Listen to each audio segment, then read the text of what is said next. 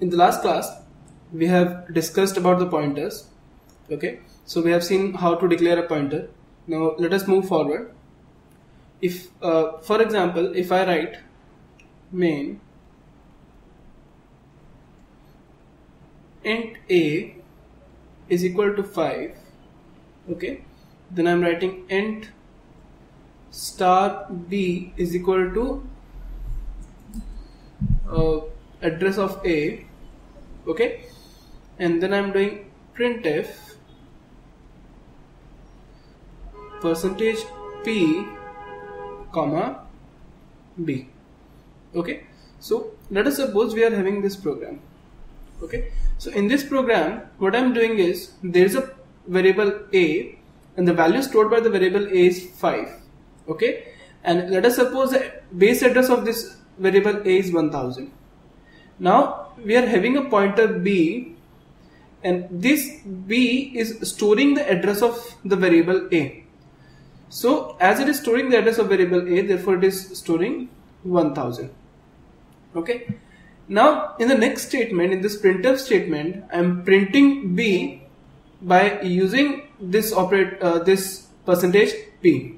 Okay, so this is used to print addresses or pointer.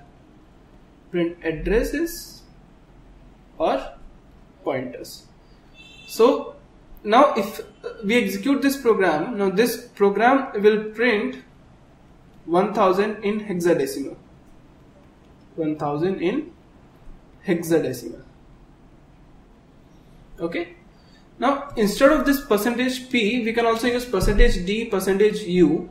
Okay, now let us suppose we are having this program main int a is equal to 5, int star b is equal to address of a, and then printf percentage u comma b, and then I'm printing printf percent d comma b. Okay, now this percent u, if I write this percent u, this is used to print unsigned integers. So it is used to print unsigned integers.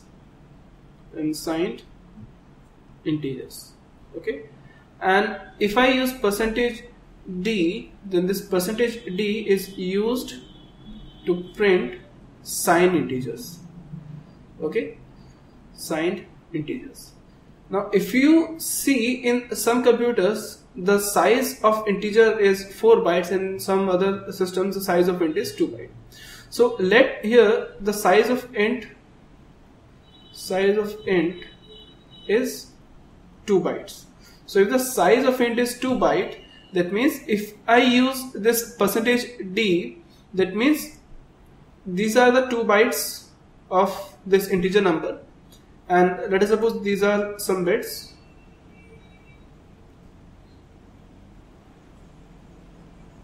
Okay, now these are the 2 bytes, that means these are total 16 bits.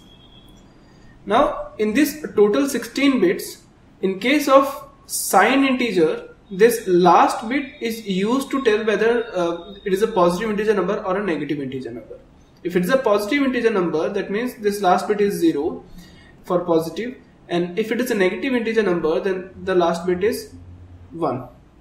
Okay, now if I use this percentage u, that means I am printing an unsigned integer. So unsigned integer means in unsigned integer there is no last bit. So all these complete 16 bits can be used to print some data, some integer number.